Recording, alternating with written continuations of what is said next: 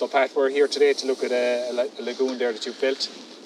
Your business Geoline, could you tell us a bit about it? Yeah, the company itself was formed 35 years ago. We mainly started off doing industrial works where we had lagoons for chemical companies, general business. Then we kind of sold the idea to the Department of Agriculture that a lined lagoon would be a good way and a kind of a cost-effective way of storing agricultural slurry. So the business then gradually went into the agriculture sector, and for lots of years we depended heavily on agriculture. And at the same time then the general industry was growing too at the same time. That has kind of changed in recent years, and that agriculture has become lesser part of what we do, and more general industry now takes up more of our time. The agricultural window kind of is a small window between maybe April and September every year, and so we put in the lagoons at that period along with everything else we do then in general industry. Okay. So say for farmers that are inquiring and ringing, say what are they looking for, say typically, what are their needs typically? Or Yeah, so most farmers that ring me, their initial thing is that they need storage. In the current systems that they have, be it a combination of slatted tanks or above ground towers, they're still short on storage capacity due to the numbers that they have. So they're kind of, a lot of the farmers are on leased land. They're kind of looking for a cost-effective system that mightn't cost the world, and that they may have to abandon in 15 years' time or whatever. So that's why lagoons are an option for them. And mostly those guys now are looking for the bigger volumes, and the smaller lagoon is probably not that existent anymore. okay, so what sizes typically are people looking at? Mainly starting off now at 500,000 gallons upwards, and you know the sky is the limit. The other day there was one for 4.4 million gallons, so it's wherever, anything in between really. And is that across all farming systems? Is it dairy, pig, or what? Oh, just dairy mainly. Yeah. We get the odd pig-related one. Sometimes it's a replacement from maybe a current system that they might have or something for pig, but mainly dairy. Okay. And so when a farmer does decide to go ahead, say, or when you go to your initial visit, what do you look at, or what do you go through with the farmer? Yeah, first of all, we look at the site. So in this case, when I met the farmer on this site, we looked at the site, the contours of the site, and to see exactly what way a lagoon would fit in. Some sites are dead flat, and this particular site is on a sloping site. So this one in particular suited the construction method that we've done here with the built-up embankments, which meant no material was drawn off site. Everything that was dug out of the hole was reused to form the embankments. So I get the farmer's view on where he wants it, what will work best for him, so that we're not using up land in a way that maybe makes it awkward for him to use the field. Then also we have to kind of bear in mind the layout of the farmyard and how they're going to get slurry to the lagoon. So in a lot of cases, farmers may well be scraping the slurry in over the top still, and so we have no choice but to put the lagoon along the edge of the yard, maybe in front of the sheds. Other cases, they can locate the lagoon totally out in a land bank where they may be drawing the slurry from maybe a catchment tank in the yard out to the fields and putting in a lagoon. So once it's agreed the location of where the slurry pit is or where the slurry lagoon is going, what happens next then is we mark it out on site. Obviously I'll get drawings done up and everything to match the lagoon. Come to site, mark it out. Our civils crew will come on the same day. Basically we get going on bulk excavation. Very good, yeah. So on a situation like this is a tillage farm, and it's possibly taking in pig slurry or maybe waste material, and it's possibly something you'll see more of as well going forward, with maybe a better emphasis on using slurry as a fertiliser and stuff like that. Yeah, there's a lot of lagoons now being built for that purpose, and a lot of lagoons taking in brewery waste and things like that as well. Okay. And it's particularly high in whatever nitrogens and whatever that each particular waste contains. So it's quite common for us now to get inquiries like that, and it's put in the middle of a land bank. An umbilical system is used to spread all around it, and it seems to be the most efficient way of doing it. So yeah. And say just maybe going through this particular project here, what size is this lagoon here? Yeah, this lagoon is a 500,000 gallon storage. So walking around the top of it, we're looking at a 30 metre by 30 metre measurement. It's 3.6 metres deep, so 12 foot deep. And this lagoon is, if this was in a dairy application, we'd be saying to size up your lagoon for dairy, allow about 3,500 gallons per adult animal. Okay. and then you work out the size capacity that you need. Okay.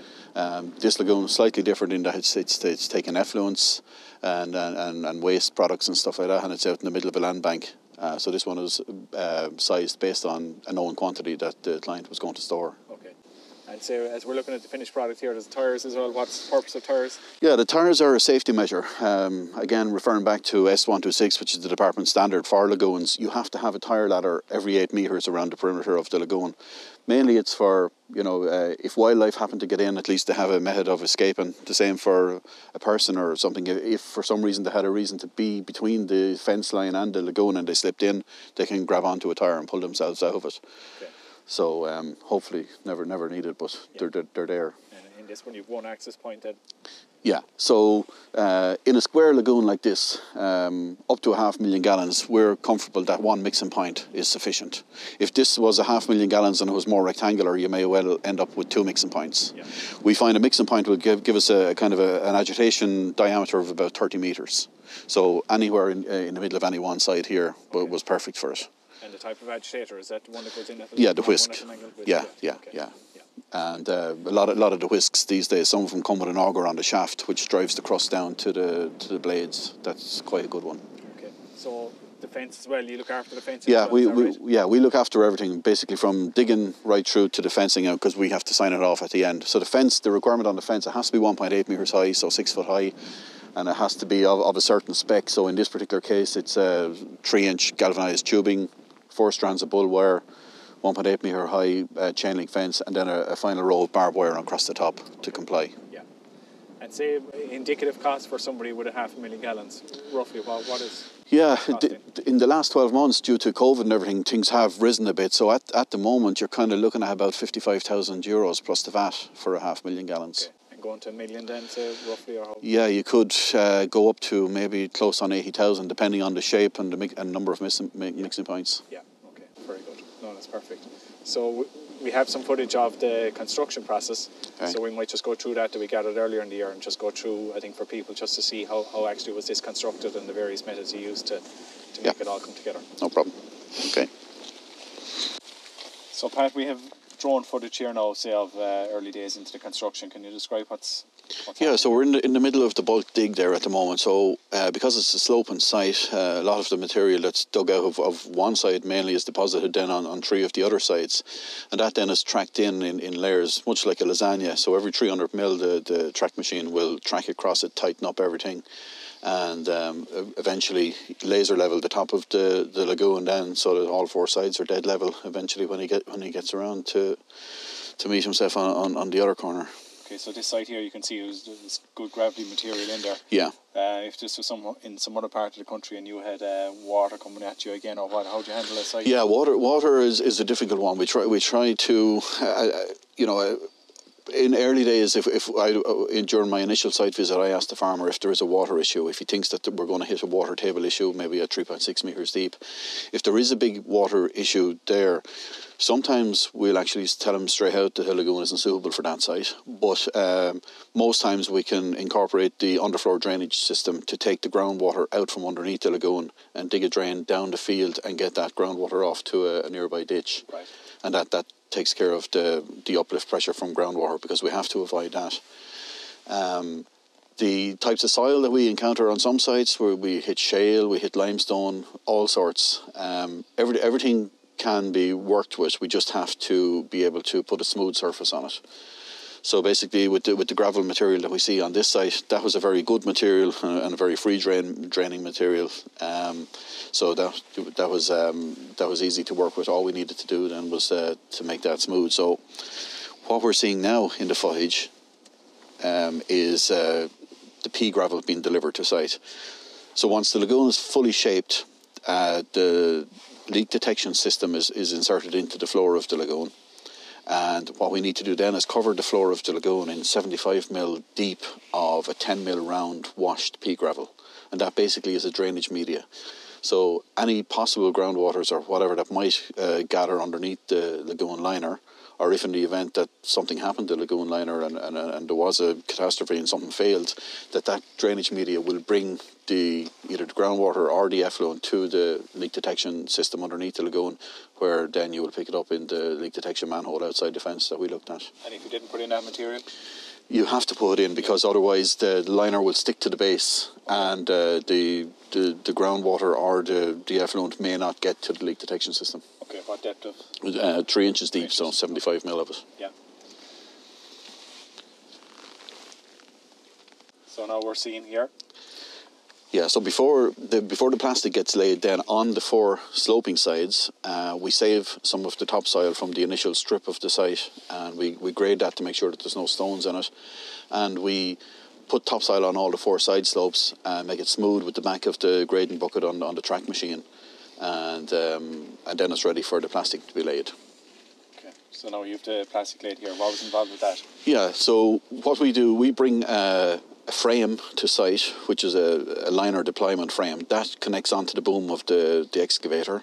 The roll of liner itself is 7.5 metres wide and weighs 1.5 tons. So the excavator will attach the frame with the roll on it, lift it up in the air, and our guys then will manually pull strips of liner off the frame.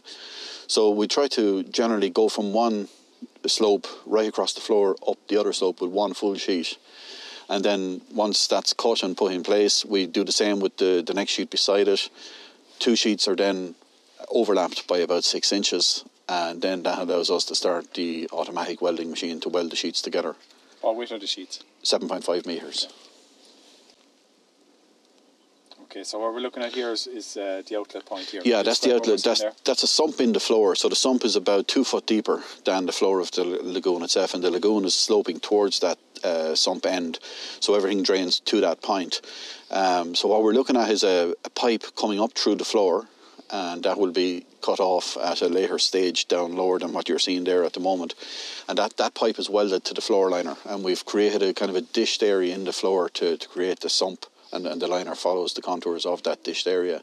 And what we see at the moment there is one of my guys welding the liner. It's a kind of a hand welding process at that point. So when you get away from straight lines with the automatic welding machine, you have to use a hand welding process. Okay, so what are we seeing here now in this next part? So again, this guy now, there's overlapping panels. That's in the corner of a lagoon where you'd have straight sheets coming down, meeting each other, and one sheet will overlap the other. So what we have to try and create is an even 6-inch overlap on the sheets of liner. So he's trimming off any excess material before he pops in the automatic welding machine. And there he is now. So he's after clamping in the automatic welding machine now on the overlap seam. And is this a heat process or what is it? Yeah, it's a heat process. So basically the machine itself is melting the plastic, the underside of one sheet and the top side of the other sheet. And then as the welder passes over it, it fuses the 2 molten plastic sheets together. And in the centre, there's an air channel, which we'll use later on for testing to make sure that the weld was completed successfully. And this is self-propelled as such, is it? Self-propelled, yeah. Yeah. Okay. All the guy with it has to do is he cleans the liner in front of you. See him doing that with the rag there now, and he just steers the machine to make sure it's keeping on line. Okay, so here now what the man is doing, we have 2 different weld seams coming in at 90 degrees to each other, and both of those weld seams were completed with the automatic welding machine. So because they're at 90 degrees to each other, that particular machine won't bond the 2 of them at that T-junction. So what we have to do is we have to prepare the material, grind up with a hand grinder, grind off the shiny surface off the plastic itself, and we have to use a hand welding technique then to make a T-joint at that particular point. So you'll probably see that coming up later. There he is now with the hand welding machine. So what we see is a rod of plastic coming through the welder, and as it passes through the welder, it's heated up to about 230 degrees Celsius, and it comes out the bottom of the welding machine as a molten plastic. Similarly, in this footage, he's using the same technique to weld the floor liner to the pipe that's coming up through the floor. And again, the pipe is made of the same material as the lagoon liner itself. And this here, what's he doing with this? So that's the testing. So before he completed that weld, he put a copper wire filament into the joint between the pipe and the floor liner, and then he extruded the plastic over that copper filament. So now with that machine there, he's pumping electricity into the weld seam, and if there's any defect whatsoever in that weld seam, a spark of what looks like lightning will pop out of the point where there's a defect. And if that did happen, we have to re-prepare that area again and re-weld it and then retest again. Okay, and this pipe here there where he's hand on, do you cut that to the floor? How yeah, do you leave it? Probably in this case, it was probably cut down about another foot lower than what you see it there in that footage. You could go straight to the floor if you wanted to. Some cases, just best to leave it up a bit so you can leave some silt gather at the bottom of it. Yeah.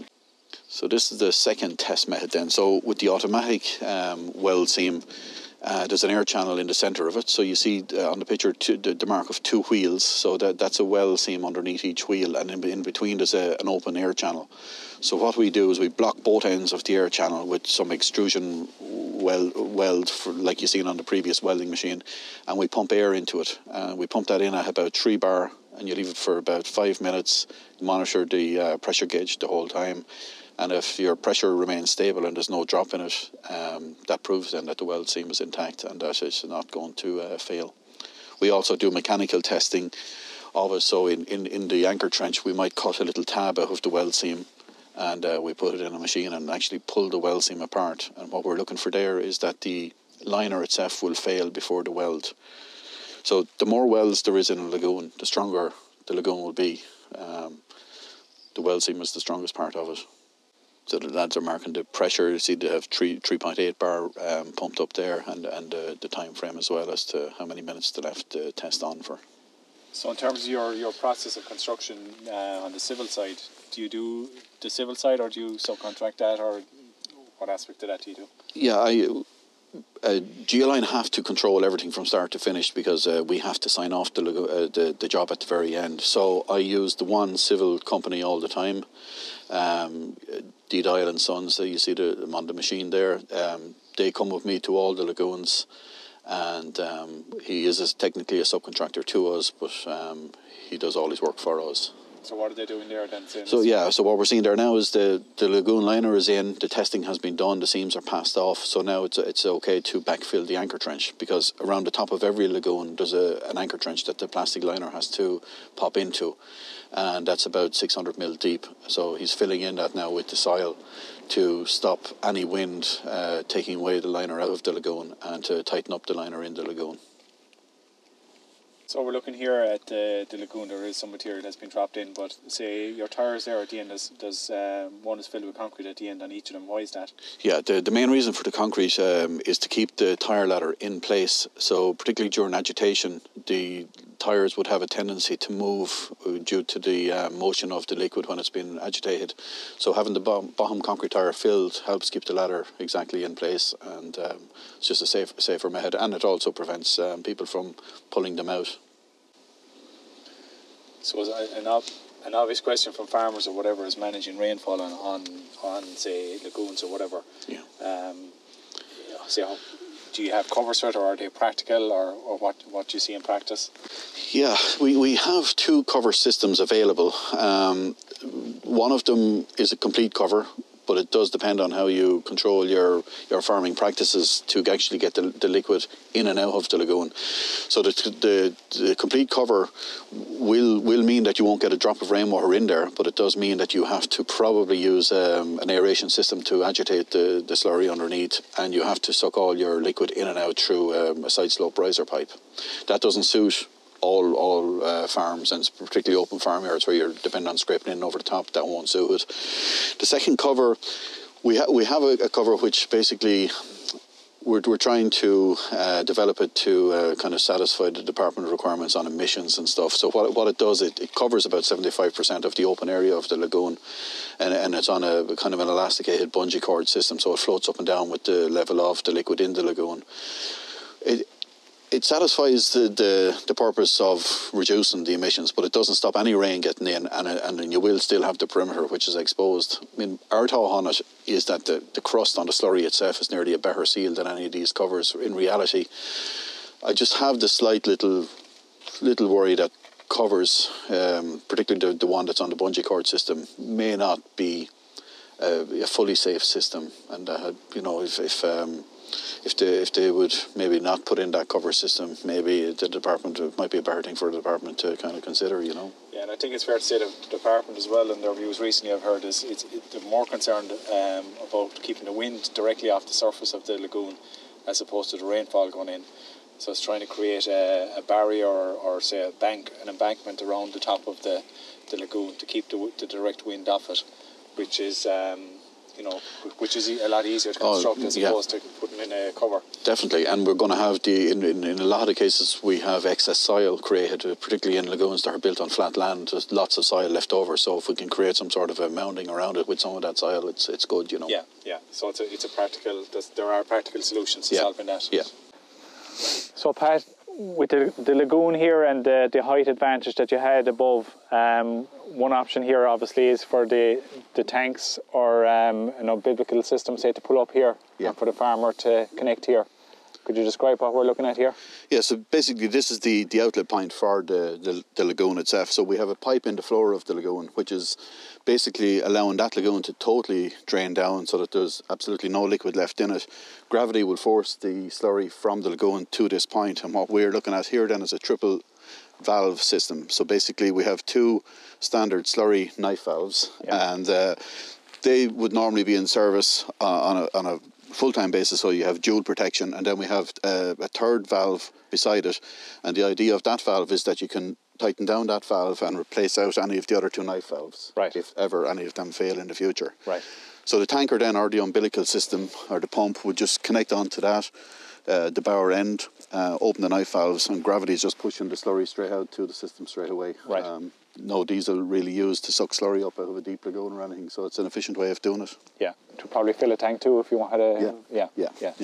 Okay, so the wall, what does that do? The wall is really just holding everything in place. It's just a kind of a head wall just for stability. And then we have a kind of a resting plate underneath it as well. There's a concrete slab on the base there, resting plate on it that stops the valve system is cantilevered out, so we stop it from waving around. Okay. Would you do, say, a solution like this on many of your jobs?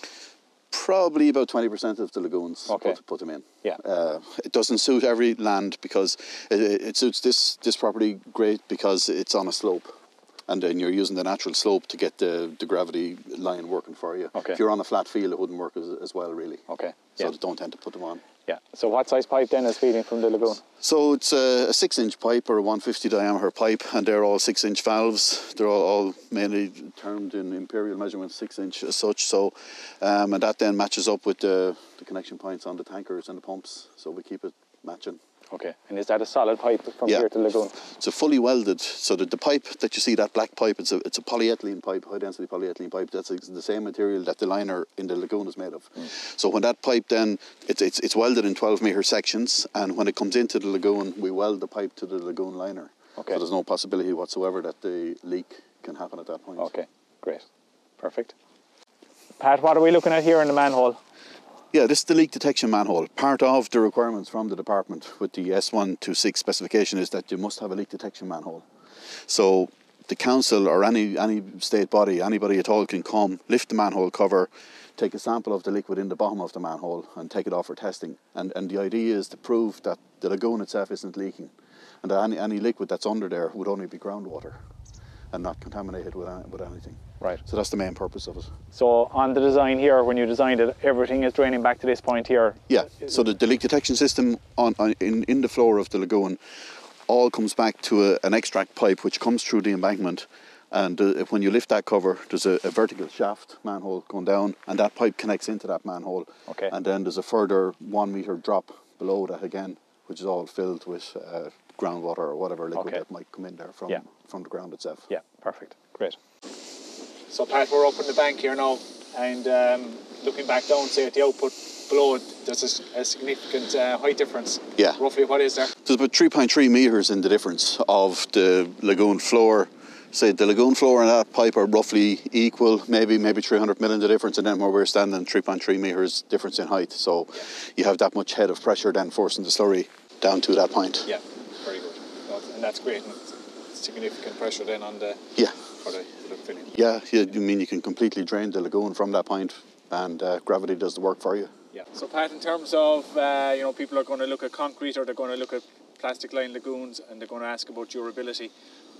What's the lifespan on this, or say guarantees can you give? Yeah, well, the Department of Agriculture require us to give a 30-year guarantee on it. That's a minimum. The lifespan of that material itself, the manufacturers at the moment will say they'll definitely stand over 50 years plus. In reality, they reckon 300 years is the lifespan of that material. It's just unaffected by anything. Even in the chemical industry, it's unaffected by most chemicals. I suppose what we see in our design services, we're getting more and more calls. Maybe as the expansion slows down, slurry storage is obviously the big buzzword. People that might have been at 16 weeks have to go to 20 to 24 and so on. So are you seeing an increase in inquiries, say, in general? Yeah, definitely in the last 6 months there's a lot of increase. In the previous 2 years, maybe during the early parts of COVID and everything, the inquiries had dropped a good bit, and mainly that was due to the fears about the covering of lagoons and everything. But in the last 6 months the inquiry levels have really started to rise again, and it's guys looking for storage because they're under pressure with their current facilities, and that's mainly the gist of what the nature of them are at the moment. Yeah, and so from your base in Waterford, are you covering the country? Or? We cover the country, all 32 counties, and we even do lagoons in the UK as well. But most of our work is, if you draw a straight line across from maybe Louth across to Galway, below that is where most of the lagoons get put in. Yeah, and it's probably no harm for farmers who are interested to know, like, it is a kind of a seasonal job. Like, you probably need to be talking to people out of season to be prepared for the season. Could you just give... Yeah, people really need to be talking to us early in the year, particularly because they have to go through the planning process, and that'll take 3 months before that's all going well before they can actually get the digger on the ground. So if they're looking at doing the job in the summertime when the weather is dry, they want to be getting going, you know, early in the year. And then most lagoons will take, this one for example takes about 5 weeks to do start to finish, and most lagoons even up to 1.5 million gallons will be done in that similar time frame. So they want to allow for that, and then with a view to when their animals are coming back in for the winter, that they have their lagoon up and running by that time. Okay. So you have a website where you can see all your... Yeah, everything is on geoline.ie, and there's an agricultural section on that there, and that should take you through step-by-step process of it. Okay, very good. And thanks for your time here today. You're welcome, thank you.